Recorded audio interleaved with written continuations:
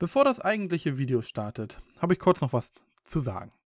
Es handelt sich bei dem Video um ein kommentiertes Gameplay-Video zu einem Spiel, das im Zweiten Weltkrieg stattfindet, worin man den Verlauf der Geschichte selber beeinflussen kann. Daher ist es nicht zu vermeiden, Personen oder Fraktionen zu sehen, die für manche störend oder anstößig sein könnten. Jedwede meiner Kommentare oder Aussagen sind rein auf das Spiel zu beziehen und haben keinen Zusammenhang mit meiner Meinung außerhalb vom Spiel. Weder mit meiner politischen Meinung noch politischen Orientierung. Das sollte berücksichtigt werden, da alles hier sich rein auf das Spiel und dessen Gameplay bezieht. Das Video ist rein zu Unterhaltungszwecken gedacht und sollte auch nicht anders gesehen werden. Vielen Dank.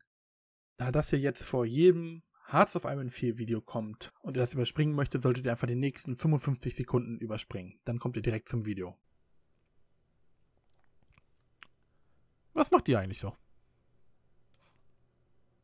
Ihr habt relativ wenig bis dato geleistet. Das ist natürlich nicht das, was ich erwarte von einer Weltmacht, wie ihr es seid. Aber ich hätte damit rechnen können, dass das am Ende doch an mir hängen bleibt. Weil ich habe immer das Gefühl, die USA stellt sich allgemein sehr schwer an, einen Krieg über See zu führen. Damit ist vor allem gemeint, hier kriegen sie einen guten Krieg hin. Europa, Afrika. Hier, Asien. Nee. Und obwohl man hier einfach richtig schöne Infrastruktur ausbauen könnte, Häfen und dann wupp, Invasion. Nee. Apropos, hier, was macht Kanada so? Kanada hat 4 Divisionen. Aber Kanada ist relativ frisch bei uns, deswegen erwarte ich auch nicht viel. Also, ich muss mal gucken, ob ich die Invasion Kanadas abgespeichert habe. Das war ja schnell. Wir gingen hier an Land, Italien hier und dann wupp durch. In der Zeit noch kurz sämtliche Länder hier erobert, die jetzt zu uns gehören. Dänemark und so. Muss ich mal gucken, ob ich die Aufnahme habe. Ich habe das, glaube ich, abgespeichert, aber ich weiß es nicht. Natürlich nicht kommentiert. Oh, wir haben nicht mehr genug Kernreaktoren, um nachzukommen mit der Produktion von unseren geliebten Spielzeugen. So, mehr Kernreaktoren. Wir haben nur noch 2 davon. Die gehen ganz schön schnell weg. Weiß ich nicht, was ich davon halten soll. Oh lol, da ist ein General, der ein Level Up hatte. Und jetzt... Wie habe ich das gemacht? 2-4, ne? 2-4, okay. 2-4. 2-4. Du kriegst natürlich auch das, was dir zusteht. Deine Truppenerweiterung. Ah, jetzt seid ihr hier schon dabei, den Kessel zu machen. Ja. Wie wär's, wenn ihr da lang geht? Und ihr da und da lang. Habe ich noch irgendwo was, wo ich eine von diesen Babys droppen könnte? Oh mein Gott, hier ist ein Bunker. Weg damit. Aber ich will Explosion sehen. Wusch. Und weg ist es. So. Gibt's hier noch irgendwas? Oh mein Gott, die haben hier einen Bunker.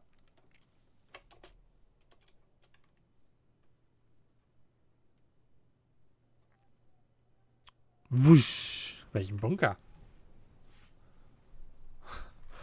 Ah, super. Vielleicht sollte ich mal so ein bisschen schlauer nachdenken und mir so denken, wie wäre es, würde ich hier welche hin tun und hier welche runterwerfen. Jetzt haben wir das Problem, jetzt habe ich keine mehr. Ich habe all meine wunderbaren Nuklearwaffen aufgebraucht. Jetzt muss ich mir mal überlegen, Kriegspropaganda neue zu machen. Also jetzt muss ich warten, bis ich neue habe und dann werfen wir mal ein paar da runter. Was gibt's hier Neues? Nix, okay. So, japanische Spionageinfos. Das Militär wird immer ein bisschen ungenauer, aber die haben nur... Hatten die nicht mehr Divisionen? 3 Millionen Reservetruppen haben die noch. Also aktuell würde ich tatsächlich sagen, den Japanern bekommt der Krieg nicht mehr so gut. Australien macht hier guten Boden, verlieren aber eine ihrer Inseln. Da oben. Hier müsste ich vielleicht auch nochmal die eine oder andere Nuklearwaffe fallen lassen. Ja, die haben hier oben ganz schön zu kämpfen mit der Invasion Japans dort. Hier hat sich das noch am Halten. Hier ist nicht mal betroffen. Irland ist Irland, das finde ich schön. Irland gehört vereint, das muss so sein, die sollen nicht getrennt sein. Ich verstehe jetzt nicht, warum man das macht. Ist aber meine persönliche Meinung. Bei Korea verstehe ich das ja noch mehr. Das ist ja so ein Konflikt zwischen den Ländern, aber ich weiß nicht, ich bin jetzt nicht so ganz in der Irland-Materie drin, aber ich bin mir nicht sicher, ob die wirklich getrennt sein möchten. Weil da ist es ja nicht so heftig wie bei Nordkorea. Warum bewege ich mich hier so im Kreis? Bleiben wir mal hier in der Offensive. Ja, die haben da ziemlich zu schlucken.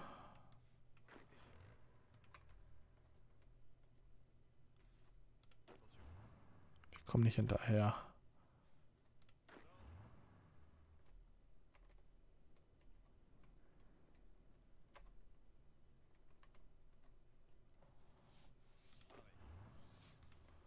So, könnt ihr mal kurz das da erobern? Da ist nicht mal ein feindlicher Mann mehr da. Das ist leeres Gebiet. Wir haben so viele Fabriken, aber ich brauche ja nichts. Außer wir können ja eigentlich überflüssige Militärfabriken umbauen. Nur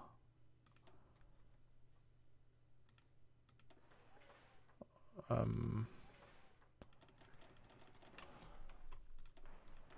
wir sozusagen hier eine Handvoll Zivilfabriken uns nochmal holen.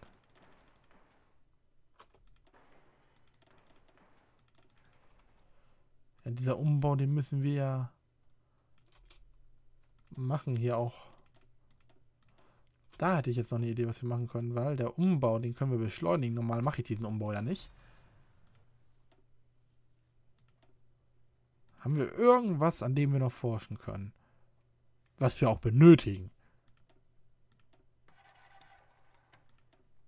Ne, absolut gar nicht. Wir sind komplett durch mit unserer Forschung.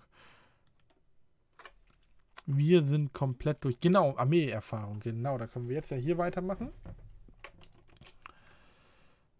Armeeerfahrung. Fangen wir als nächstes an. Konnte man Panzergrenadierfahrzeuge verbessern? Nein. Konnte man nicht. Konnte man euch komische Brummbrums verbessern? Nein. Aber wir konnten die Panzerspähwagen verbessern. Und zwar Zuverlässigkeit und Hauptbumbum. So. So, die neue Panzerserie. Ja, genau. Ich habe ja hier unsere normalen Panzer auch schon verbessert. Hier moderner Panzer Serie A. Zuverlässigkeit, Panzerung, Hauptgeschützmotor. Denn hier die Artillerie. Und dann den Panzer zum Jagen. Warte mal. Ging das nicht noch? Ne. So, dann nehmen wir mal kurz den modernen Jagdpanzer und der kriegt die Serie B. Ja, das habe ich jetzt nur zwischendurch gemacht. Das gleiche könnten wir auch noch mit Flugzeugen machen. Ist etwas, das ist so eine kleine Spielerei, um alles zu verfeinern. Da könnten wir zum Beispiel unseren schweren Jägern 3, wenn ich die jemals finde. So viele Flugzeuge, da haben wir ja nicht. Könnten wir noch Reichweite und so machen. Das sind aber reine Spielereien, die nicht unbedingt essentiell für so einen Kampf sind. Natürlich diese Bonuswerte und so, die können natürlich viel bewirken. Auf langer Sicht. Aber wir haben jetzt einfach die schiere Masse und Produktionskapazität, dass wir damit höchstens unsere Verluste eingrenzen. Dass wir nicht mehr so viele Panzer nachproduzieren müssten oder so weiter. Wie ihr wisst, was ich meine. Dadurch spielt das nicht so eine essentielle Rolle für uns.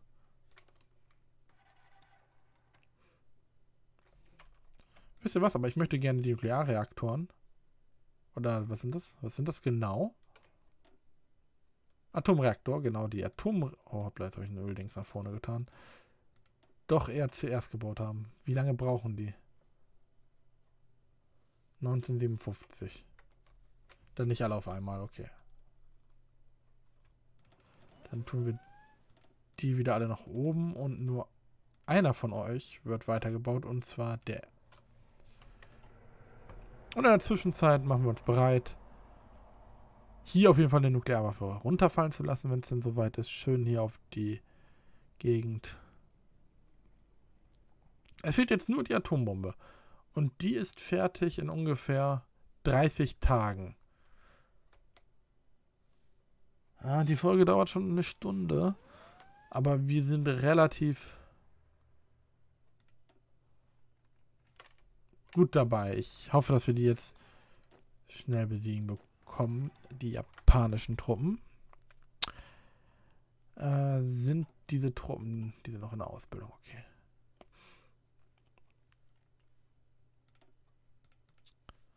Wie sieht es mit der Flotte aus? So. Habe ich nicht meine... Da ist meine normale Flotte. So. Ich möchte euch, glaube ich...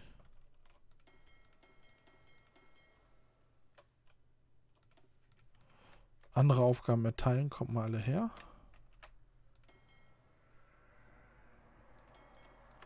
Kann ich nicht alle zusammentun? Ja, euch kann ich zusammentun, aber euch noch nicht, weil die noch im Kampf sind. Eure Aufgabe wird jetzt Konvoiüberfall hier und da zu machen.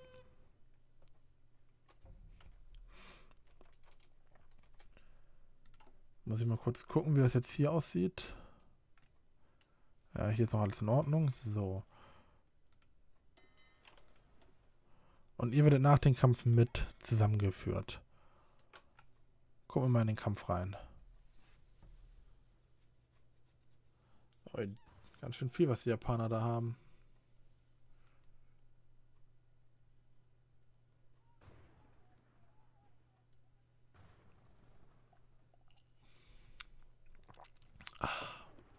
Ja.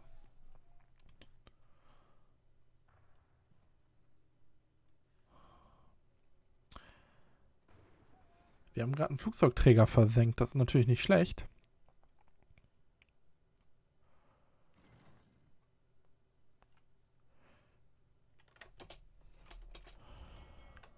Jetzt können die sich nicht zusammentun, weil hier unten ein Kampf ist. Und ich würde euch gerne... Kann ich beide Befehle erteilen? Nein.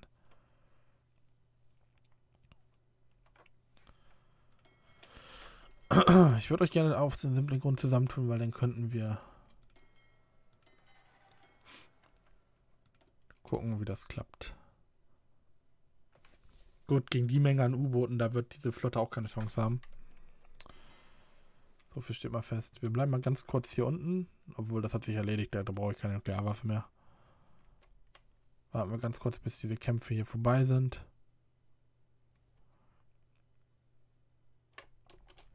Gut, ganz kurz. Ihr werdet jetzt alle zu einer großen, lieben Flotte. So. Super. Das heißt, wir werden jetzt hier mit den sämtlichen U-Booten dafür sorgen, dass hier keine Versorgung mehr hinkommt. Währenddessen sollte unsere Hauptflotte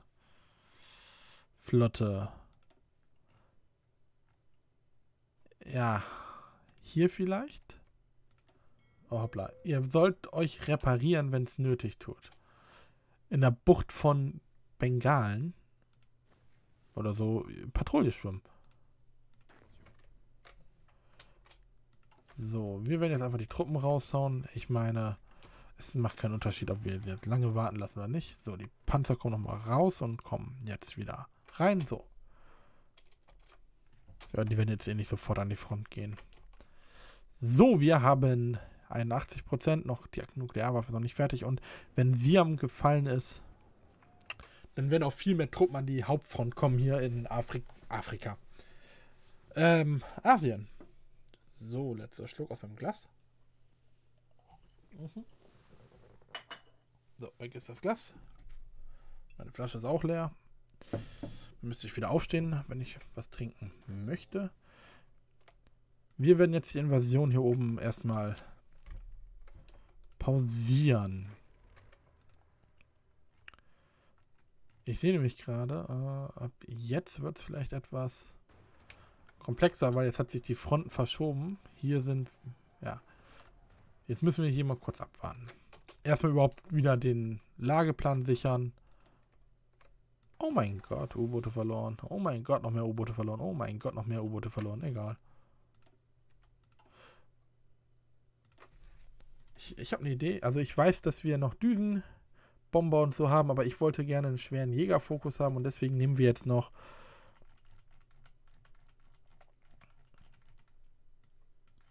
möglichst viele schwere Jäger, die ich so habe. Ich meine, wir hätten noch schwere Jäger.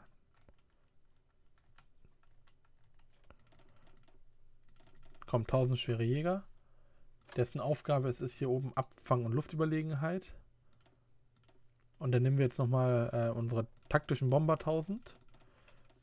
Die kriegen die Aufgabe Häfen, Schiffe und Minenräumung. Und dann nehmen wir hier nochmal Aufklärung einfach mal. Und zwar unsere Aufklärungsflugzeuge 2 nehmen wir 200. Dessen Aufgabe es ist aufzuklären, wie man es erwartet. Und dann 200 Düsenbomber und 200 Düsenjäger. Dessen Aufgabe es ist, alles zu tun hier. So. Ja, ich weiß, wir haben da Minen verlegt. Das merke ich jetzt gerade erst. Das ist das, was ihr auch wieder machen sollt. Hier weiterhin Minen legen.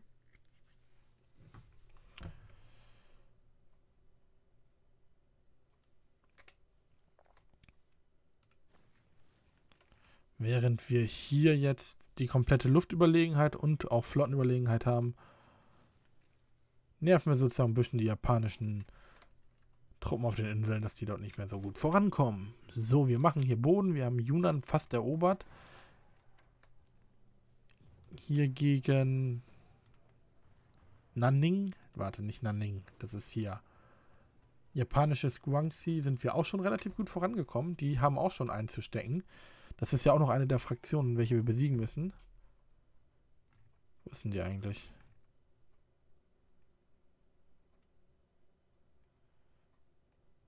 Die haben doch noch keinen Boden verloren. Okay. Sah so aus. Dann halt nicht. Dann halten die gut stand. Oh, hier oben kesseln wir die Japaner jetzt ein. So wie geplant. Okay, 92% für den... Okay, was ist jetzt hier? Wir haben... unsere Flugzeuge machen hier schon Konvois weg und andere Sachen. Wunderbar, unsere Flotte. Gehen wir kurz ins Flottenmenü. Habt ihr gerade was zu tun? Nein. Ihr seid auch eher so entspannt. Wait.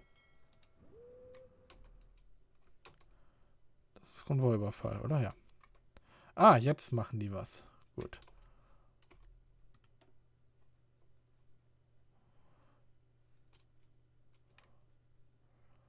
Ja, eure Aufgabe ist es halt, eure Flotte zu sichern, ne? Aber wie mache ich das? Wie sage ich denen, dass sie es machen sollen?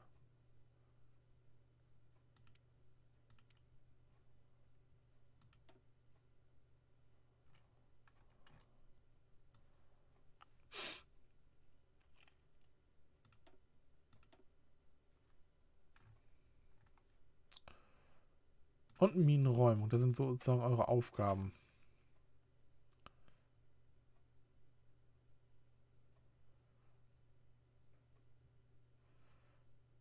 Warte, 40 auf mich. Ich dachte, die haben... Ja, die 9 haben mehr, okay.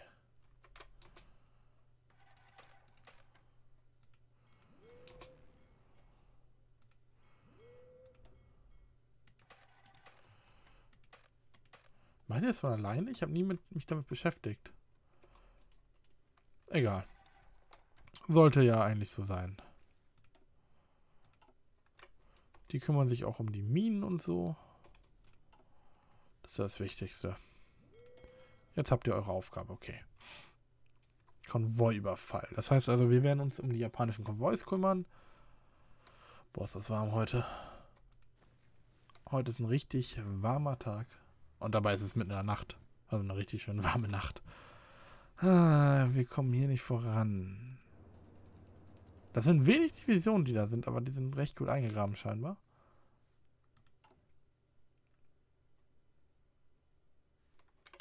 Gut, so viele Nuklear-Dinger bauen wir dann doch mal lieber nicht mehr. Ich sehe nur Probleme damit. Oh, wir haben 2 U-Boote verloren. Dafür haben wir einen Flugzeugträger vernichtet. Das ist super.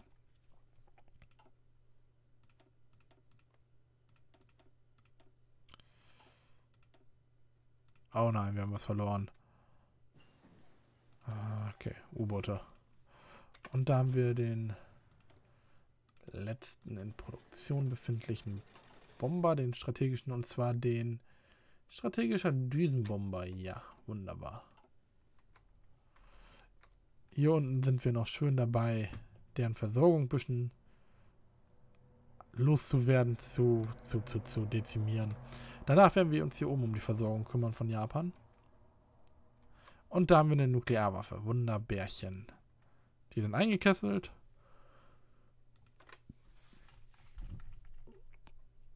Fünf Millionen Männer hat Japan verloren. Alter Falter. Wir haben an Verlusten gerade mal 625.000 Männer.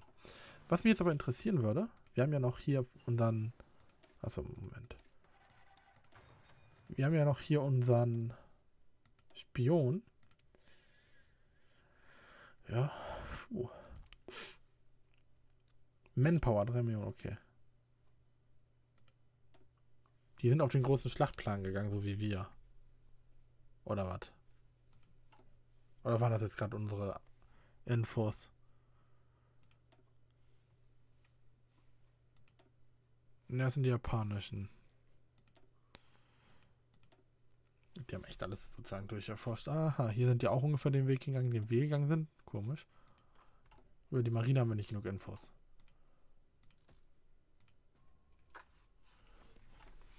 Wir müssen die Japaner sozusagen auch von ihren, doppelt sozusagen, das ist schlau. Wir müssen sie von ihrer Flotte loswerden. Wenn sie keine Flotte mehr haben, können sie natürlich auch nicht mehr. Wir haben 1000 Schiffe. Schlachtkreuzer und Schlachtschiffe, haben die so viele? Gut, wir haben weniger Schlachtkreuzer, dafür mehr Schlachtschiffe und Flugzeugträger als die. Wir müssen ihre Flotte ziemlich dezimieren. Weil ohne Flotte können die sich nicht mehr auf dem Festland halten. Ich glaube, der Irak hält sich raus. Ich glaube, wir brauchen da keine Truppen. So mal offen gesagt. So, vielleicht können wir hier unten noch ein bisschen was machen, indem wir Verstärkung hierhin schicken. Ich weiß es ja nicht, ob wir irgendwie was hinkriegen dort.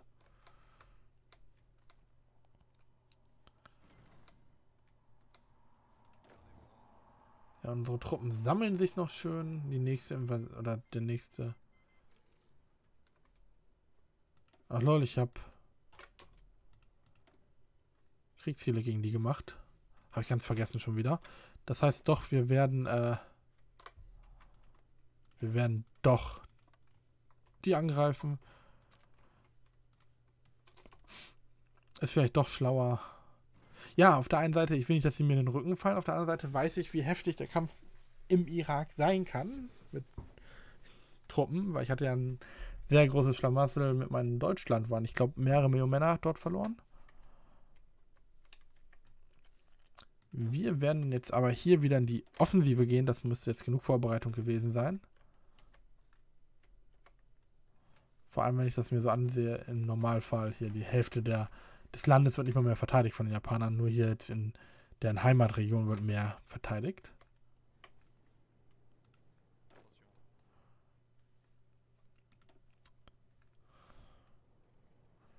Wie lange haben wir Zeit? Oktober, jo, passt. Könnten wir euch jetzt einfach nehmen und euch kurz dicht machen hier? Danke. So, unser nächster wichtiger Schauplatz. Ich kann jetzt aber auch nicht warten, dass alle Truppen in Bereitschaft sind.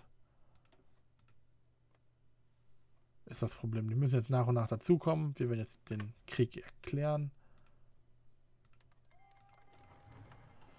Mal gucken, wie das klappt. Haben wir hier Flugzeuge? Nein, natürlich nicht. Das heißt, wir werden mal ganz kurz gucken. Wir könnten da Flugzeuge stationieren. Wir könnten hier Flugzeuge... Hier können wir gar keine mehr stationieren. Das ist ja kein Platz für unsere wunderbaren Scroll. Moment. Scroll. Schweren Jäger. Komm, 1000 schwere Jäger. Wupp. Habt ihr irgendwo Verteidigungsanlagen? Muss ich irgendwo eine Atomwaffe runterwerfen? Nein? Gut. Aber ihr habt hier so eine Art Hafen. Den müsste ich vielleicht loswerden. Was brauche ich? Luftüberlegenheit. Okay. Das reicht nicht. Wow. Das reicht nicht für eine Luftüberlegenheit. Okay, komme ich mit klar. Die anderen Länder sind ja eigentlich auch sozusagen mit dem Krieg hier beteiligt. Ja. Alle rufen, wer ist denn noch nicht im Krieg? Ah lol, ja, ich musste die erstmal hier mit in die, ich musste die auch mit in den irakischen Krieg rufen, ja. Ja, das dauert jetzt einen Moment. Wir haben so viele Länder unter unseren Fittichen, dass das Spiel auf 1 FPS läuft während dieses Fensters. Währenddessen kann ich ja mal ganz kurz meine Flasche nehmen und den letzten Schluck austrinken. Ach. Ja. Das dauert wohl, bis wir da durch sind. So, Wasserflasche wegstellen, sodass sie nicht im Wege steht. Wunderbar.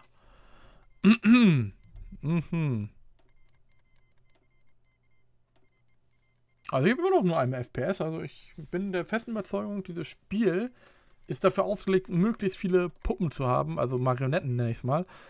Weil das macht natürlich viel weniger Probleme, als hätte ich jetzt alles annektiert. Egal. So. Jetzt aber. Immer noch keine Luftüberlegenheit. Danach könnten wir eigentlich diese leichte Kavallerie auflösen, wenn sie nämlich in Australien keine Wirkung zeigt. Dann lösen wir sie einfach auf. So, mal ganz kurz hier reingucken. Ja. Solange wir immer schön viele, vor allem Schiffe der Japaner vernichten, hier zum Beispiel Kreuzer, Zerstörer, ist es für uns ja nicht schlecht.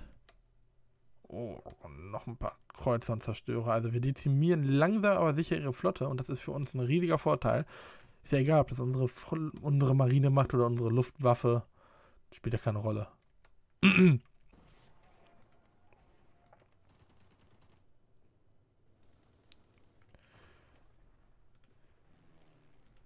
Aber man sieht, Irak ist schon heftig, gegen anzukommen. Vor allem ist ja nicht so, als ob die USA hier auch noch kommt mit ihren schweren Panzern. Nee, das ist ja auch noch... Die sind hier gut eingegraben. Warm. Versorgung der Truppen hier ist ein bisschen schwerer, schon alleine. Deswegen, wegen Hitze und so. Wir haben ja hier eine riesige Vielfalt an Männern. Die müssten ja nur den Hafen hier dicht machen, damit erstmal auch die, haben die überhaupt japanische Truppen? Nee, ne? Nee, die haben keine japanischen Truppen. Das heißt also, selbst wenn wir den Hafen dicht machen, alles, was hier gerade kämpft, sind nur deren Truppen. Das ist natürlich dann was anderes. Oh, wir haben einen Panzer verloren, denke ich mal. Wir verlieren Männer. Offensive zurück. Was haben wir verloren? Infanterie und Gebirge. Gebirge und Infanterie. Einmal bitte.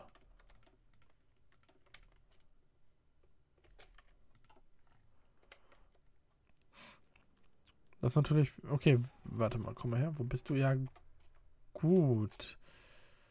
Wir haben hier oben einen Panzer verloren. Ich sehe gerade schon... Hallo? Das hier sollten wir einmal bis zum Ende durchziehen. Das ist ja auch... Ich weiß, das ist irgendwie dumm, wie ich das hier mache. Ja gut, wir hätten auch hier welche verlieren können bei.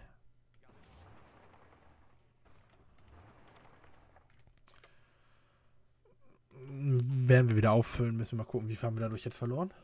700.000.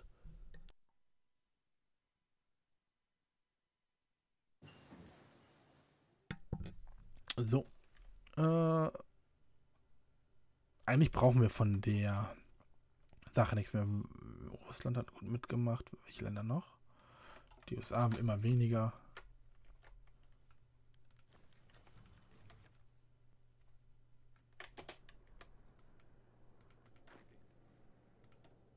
Du gehst einfach nach da. Ihr geht nach da, denn am besten schon so von hinten rum. Jetzt müssen wir kurz warten, dass wir die Truppen wieder auffüllen können. Weil jetzt nähern wir uns so diesen kritischen Punkt. Oh, wir haben viele Schlachten geschlagen. Ja. Okay, das reicht mir jetzt. Ich habe nur eine Nuklearwaffe, aber kommt, Leute.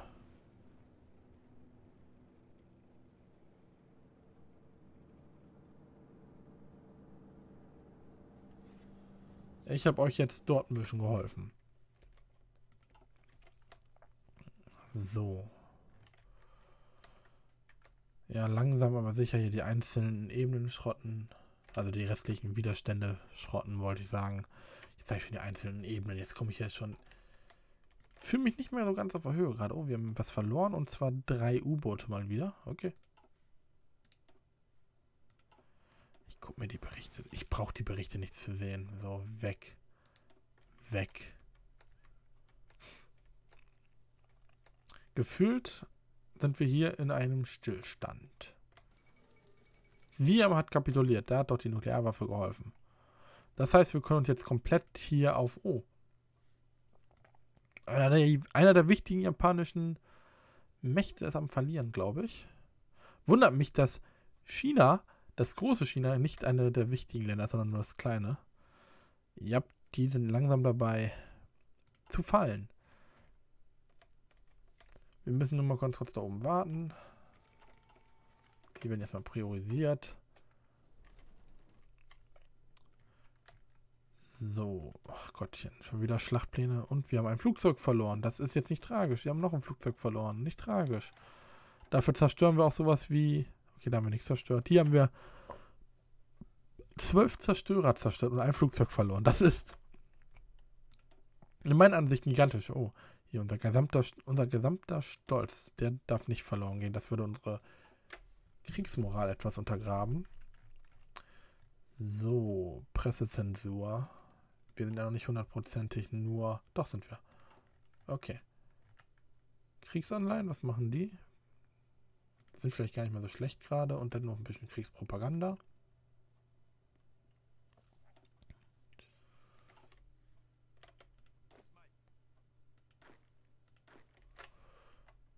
Gut, sonst ist ja alles in Ordnung. Okay. Ja, die eine Gebirgsdivision, der eine Infanteristdivision. Das ist schon okay, die Verluste. Und da ist Bagdad gefallen. Was ist eure nächste Hauptstadt? Okay, ihr habt kapituliert. Das sind jetzt die restlichen Truppen, die es noch gibt. Von denen, die euch unterstützt haben sozusagen. Die müssen wir jetzt schnell ausschalten. Und danach müssen wir... Warum ist mein Treibstoff eben gerade voll gewesen, wenn er leer ist? Welche komischen Machenschaften kennt Frankreich, um leeren Treibstoff zu benutzen? Die haben immer noch 3 Millionen Manpower. Die gehen auch nicht runter. Aber die verlieren an Fabriken, dadurch, dass wir hier in Russland so schön vordrücken. Das heißt, sie können auch nicht lange ihre riesige Armee aufrechterhalten. Und wir kriegen immer mehr Fabriken und können immer mehr nachproduzieren. Ja, wir sitzen hier sozusagen... Ja, hier lösen sich sozusagen unsere Truppen denn auf. So, sämtliche orange Truppen sollten sich mal wieder hier bei ihm einfinden und deine Truppen mal wieder bei dir. Das hier unten, das sollte die anderen Länder dann lösen. Kommt, ich will euch langsam mal haben. So, ja, hier ist nichts mehr an Truppen. Wisst ihr was? Das könnt ihr jetzt ignorieren. Und ihr geht jetzt nach Australien, ist jetzt euer Befehl.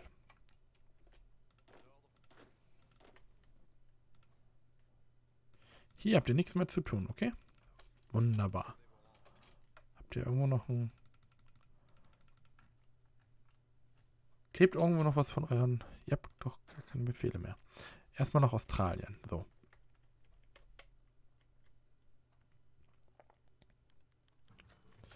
Pilotenass. Wunderbar. So, jetzt sind wir in Australien. Hier werden die weiterhin versuchen, erstens Handel vielleicht mit der... Wieso sollten die... Wenn ich Handel betreiben würde, dann würde ich so rum handeln. Ist egal. Vielleicht wollen die auch einfach nur ihre... 16 verlorene Flugzeuge auf jeden Fall. Vielleicht wollen die auch ihre Inseln hier unterstützen, die sie noch haben. Weiter im Text. So, jetzt müsstet ihr schon mal ready sein. Die normale Infanterie.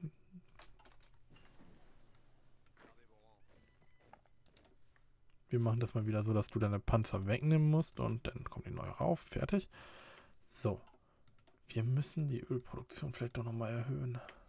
Ist ja sogar schon am Laufen, die erhöhte Ölproduktion. Und da knirscht mein Stuhl. Ist aber okay.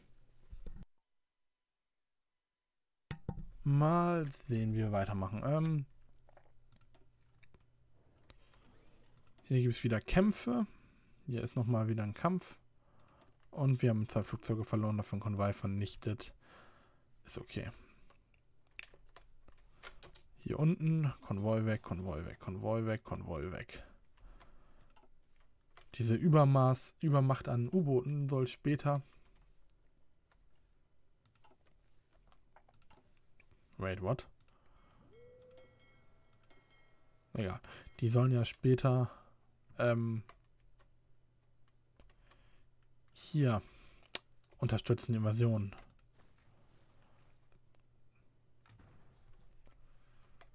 Müssen wir jetzt erstmal gucken, wie wir weitermachen.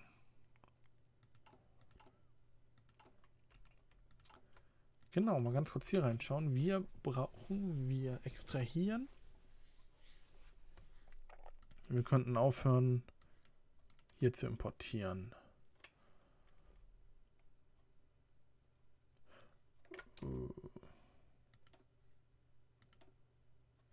Ja, ich habe einen Fehler gemacht.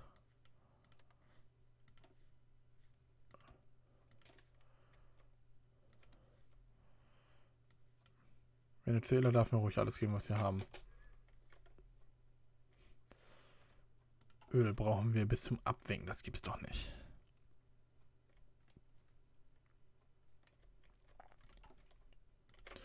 So, und der Gebirgsjäger geht wieder zu seiner Spezialeinheit.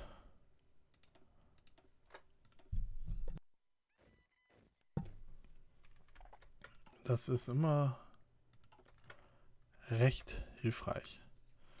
So, hier unten, damit kümmern wir uns nicht. Oh mein Gott, habe ich euch gerade den Offensivbefehl gegeben. Ihr sollt euch ja alle jetzt erstmal an der Front einfinden.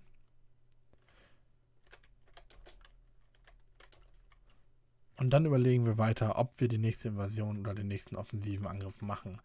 Fehlt uns logistisch mäßig irgendetwas? Wir haben von allen mehr als genug. Selbst Panzer haben wir im Plus. Das ist so dermaßen genial, wie das hier gerade jetzt läuft, dieser Frankreich-One. Nach den ersten beiden, die gefailt haben, diesen hier zu haben, der einfach nur perfekt läuft.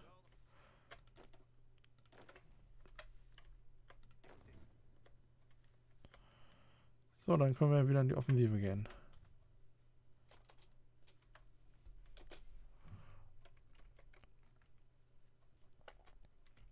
Oder auch nicht. Vielleicht sollten wir wirklich mal warten, bis die Truppen sich wieder an der Front gesammelt haben.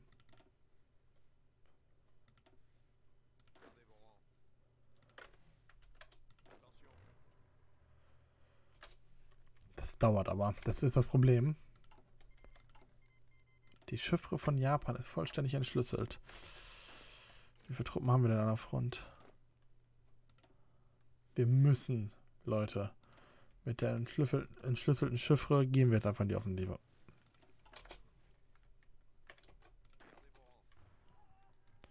Wir könnten vielleicht sogar mal... Was passiert, wenn wir aggressiv vorgehen? Vor allem mit der Fremdenlegion eher so. Nicht mit unserer Hauptarmee. Doch nicht so aggressiv, bitte. Ja, lassen wir die einfach mal jetzt in der Offensive. Bis wir wieder sehen, dass wir Truppen verlieren. So, dann müssen wir mal kurz gucken. Hier sind noch keine unserer Männer, nein. Ja, die USA. Die steht zwar an unseren Fronten mit, macht aber wenig.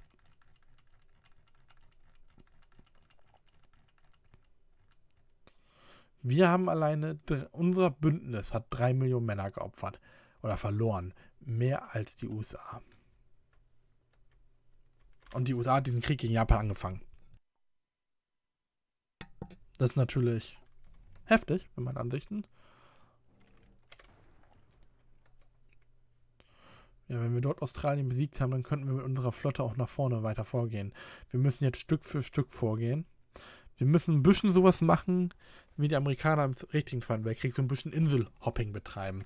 Das heißt, wir müssen jetzt Australien sichern, dann müssen wir hier hin und hier helfen und dann theoretisch tatsächlich die Philippinen und dann geht es auf das asiatische Festland und dann geht es nach Japan. Währenddessen wird natürlich immer noch unsere große Invasion vorangetrieben, so ist es nicht.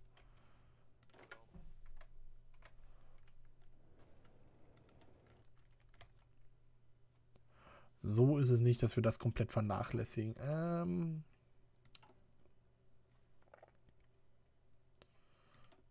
Chrom. Benötigen wir vielleicht ein paar weniger. 14 weniger. Passt. Ja, 2,5 Millionen Manpower in Reserve. Keine großartigen Level-Ups. Wie sieht es bei euch eigentlich aus? Du hattest vor einer Weile erst... Du bist kurz vorher. Kurz davor. Das sieht gut aus. Hier ist ein schöner Kessel. Ja. Und hier unten in Australien angekommen, Männer? Jein. Oh, Australien. Was habt ihr denn für eine scheiß Infrastruktur? Nichts von gut. Ich weiß, Japan war euer vorheriger Besitzer, vor allem von der Mitte dort. Ich hoffe, dass ich das hinkriege, dass Australien bekommt. Muss ich mal gucken, wie wir es hier machen. Indien soll auf jeden Fall hier diese Stücke bekommen, die es erobert. Wir müssen mal gucken, wie wir es dann später in der Friedensverhandlung machen. Ich will das hier natürlich alles haben. Spanien soll alles nach Europa gehören. Ich will nicht unbedingt, dass das alles zur USA gehört. Theoretisch sind wir bündnismäßig der USA überlegen. Ich glaube, wir sind der USA powertechnisch überlegen. Wir können unsere Armee hier oben anlegen und dann einfach durchmarschieren. Warum wir das machen sollten, weiß ich nicht. Ich habe ja keine Bedürfnisse, immer die gesamte Welt zu erobern, in jedem One. Zum Beispiel in dem China-One, den ich machen will, ist es eigentlich nur, die einzelnen chinesischen Länder zu vereinen und Japan zu erledigen vielleicht. Spanien ist eigentlich nur Spanien zu vereinen, denn Teile Afrikas, Portugal und Frankreich zu erobern. Mexiko ist USA. Mexiko ist USA. Ja.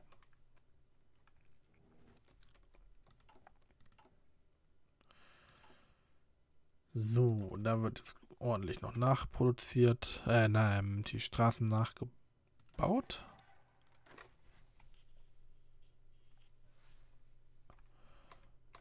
Bewegen die sich überhaupt? Nein. Ihr geht jetzt an die Front. Das ist mir egal, ob ihr wollt oder nicht. Ihr seid leichte Infanterie. Ihr seid einfach nur Pferde. Los.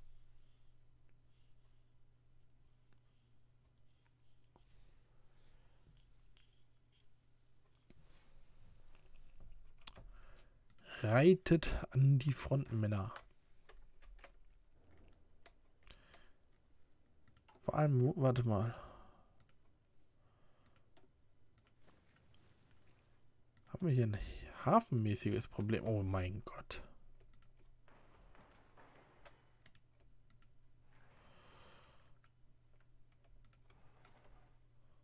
Das wusste ich nicht, dass die Häfen so schlecht hier sind.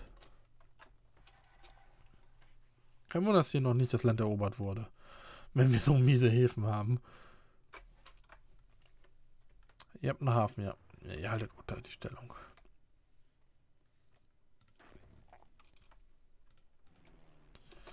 Jetzt wird es langsam mal Zeit, die Flugzeuge irgendwie nachrücken zu lassen. So, wir haben Raketen. Wusch. Ne, hier. Wusch. Was passiert damit jetzt?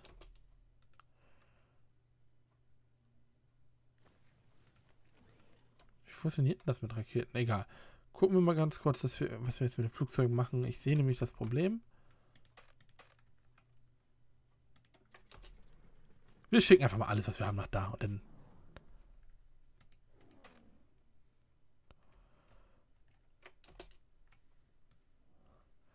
Wir könnten eigentlich hier so eine riesige Gruppe der Flugzeuge einfach auflösen. Ja. So, was mich jetzt interessiert, wie funktionieren die Raketen? Luftgeschwader ohne zugewiesene. Oh ja, vernichten, das. Und dann machen wir mal... Nö, das will ich nicht. Wie weit geht ihr? Oh mein Gott, geht ihr nach Japan rüber?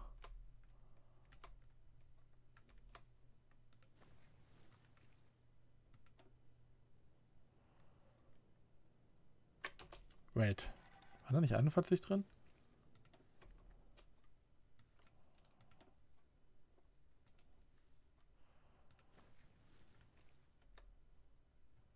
Was sind die Raketen denn?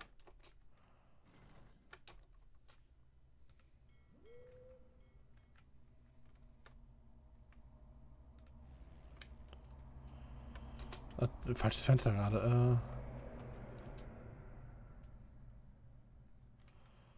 Ist das nicht optisch zu sehen?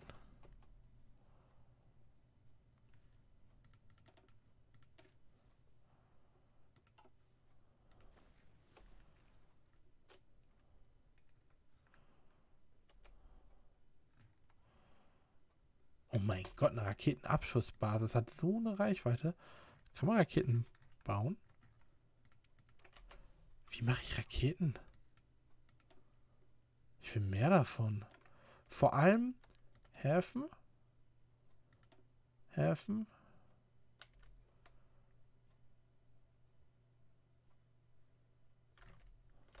Und Militärfabriken.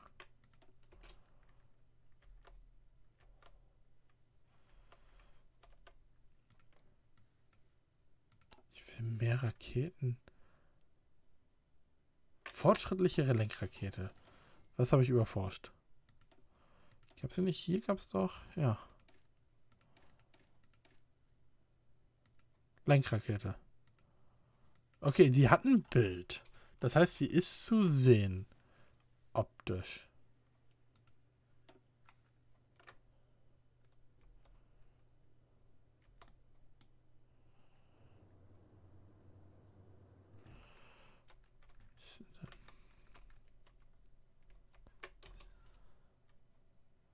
Ah, da.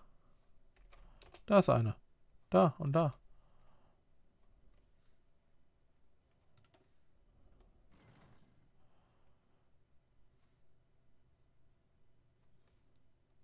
Okay, machen die jetzt auch was?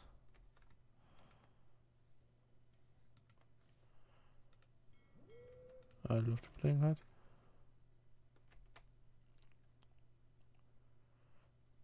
Da sind 2 Raketen. Also das sind einfach nur so Raketen. Okay, gut zu wissen. Wie baut man die denn? Das ist jetzt meine nächste Frage.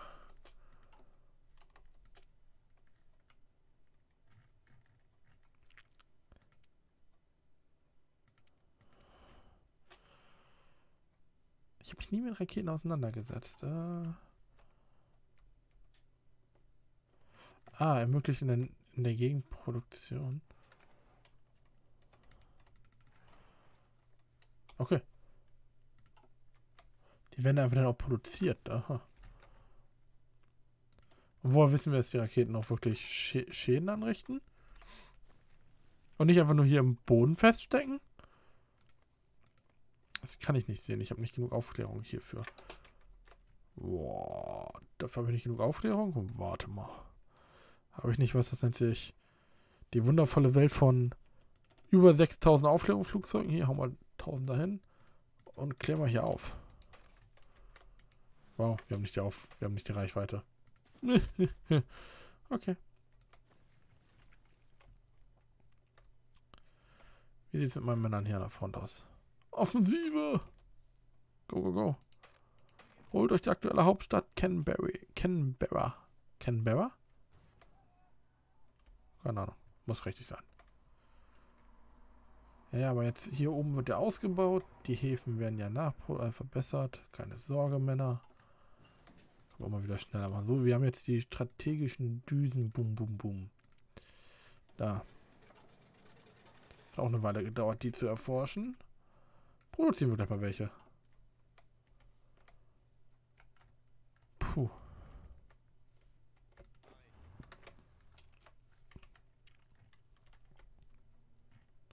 Und wir haben währenddessen mal wieder eine Nuklearwaffe. Brauchen wir die hier? Nein. Brauchen wir die hier irgendwo? Nein. Nein. Nein.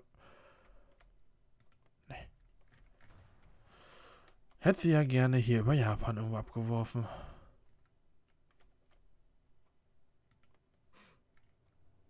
Was ist denn für ein Flugzeug hier eigentlich? Das ist ein japanisches. Und da stecken Raketen. Warum stecken da jetzt Raketen? Das ist weird.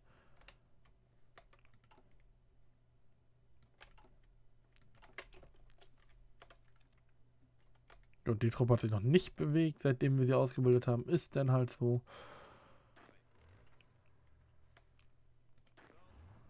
Allgemein bewegen die Truppen sich da oben nicht wirklich gerade voran. Was ich gerne mal versuchen würde, wäre, obwohl nein, nicht bei euch. Ihr seid die normale Einheit, ihr die Fremdenlegion, ihr seid die hart kämpfenden Truppen hier jetzt. Hier bei Australien würde ich auch gerne langsam dichten. Was zum Teufel? Vereinigte. Oh, jetzt kann die Vereinigte Staaten da ein bisschen eingreifen, ne? Jetzt, wo andere Länder den ganzen Mist für die gemacht haben. So, marinemäßig. Ja, hier haben wir noch die Oberhand. Genauso wie hier. Wir könnten euch eigentlich mal woanders hinbegeben, und zwar nach da.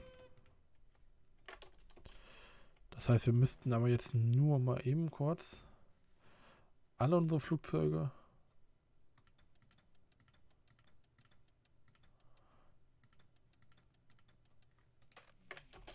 alle nach da. Die können. So, ihr könnt nicht. Das heißt, ihr werdet aufgelöst.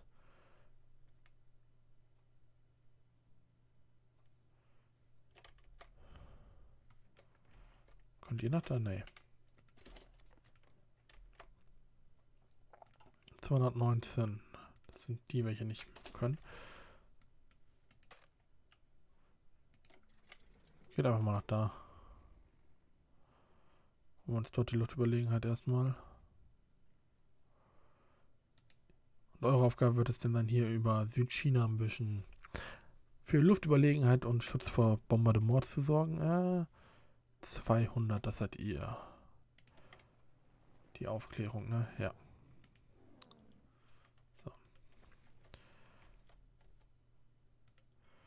So, die Flotte muss da jetzt erstmal hinschwimmen. Wo ist denn jetzt die Flotte da? Habt ihr noch den Befehl, euch zu reparieren? Relativ zeitnah, ja. Apropos Flotte. Wie sieht das eigentlich aus, wie die Flotte levelt? Oh, der U-Boot-Kerl. Das ist jetzt der U-Boot-Experte. Stillejäger, Torpedo-Ortungschance? Torpedo-Trefferchance.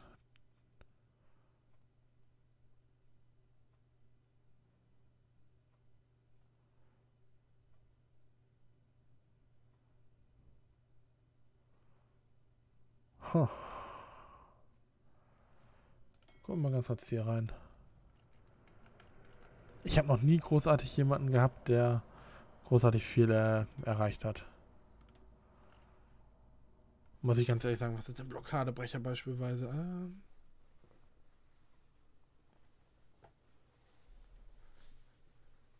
Also ich hatte das noch nie wirklich. Du bist jetzt hier der mit dem U-Booten. Eure Aufgabe ist es eigentlich ja zu jagen.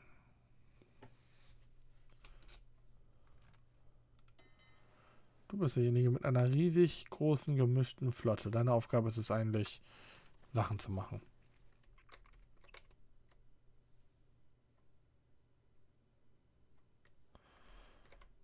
Gut, hier unten ist Italien jetzt auch. Ich mache mal eben eine Pause. Gehe noch mal ein bisschen was trinken, ein bisschen was essen. Ich lasse das Spiel währenddessen aber weiterlaufen und dann sehen wir uns wieder, wenn es denn soweit ist. Ich denke mal, ich kann jetzt einfach schneiden, bis wir halt ein bisschen weitergekommen sind, oder? Also dann wenn es soweit ist. Also ich denke mal, ich werde jetzt hier noch mindestens eine Stunde hängen, um circa auf die Möglichkeit zu kommen, dass wir uns gegen... Also wenn wir zum Beispiel jetzt hier japanisches Russland erobert haben und dann so ein bisschen von der Mongolei und so vielleicht so es so machen oder so weit gekommen sind, dass es für die Japaner ein bisschen enger wird, dann melde ich mich wieder. Ciao.